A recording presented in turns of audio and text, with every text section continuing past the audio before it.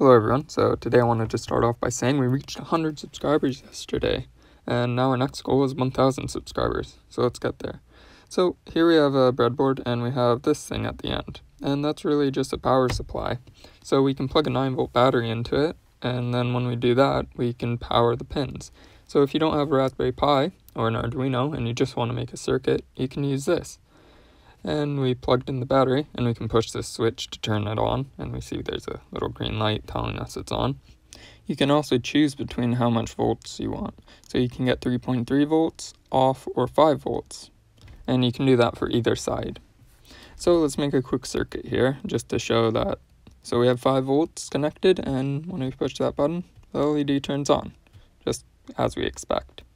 So we reached 100 subscribers, like I said, and let's try to get to 1,000. That's our next goal. So if you like this, make sure to like and subscribe. Check out my other videos.